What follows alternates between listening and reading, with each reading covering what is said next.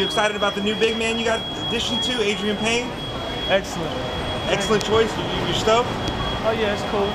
Right on, my man. Cool. Right on. I'm excited for him. It's an exciting time for him, so I'm happy for him. How you spending the offseason, man? Are you staying in shape? How you staying in shape? Absolutely. That's why I'm here now. Got some friends out here that's working out, Jared, Jack, Josh Smith, so I'm going to get with those guys so we can work out. Okay, you gonna work out with any celebs while you're here? LA's like the land of celebrities. Any? Not work out with them. I'll probably run into a few. You hang out with them?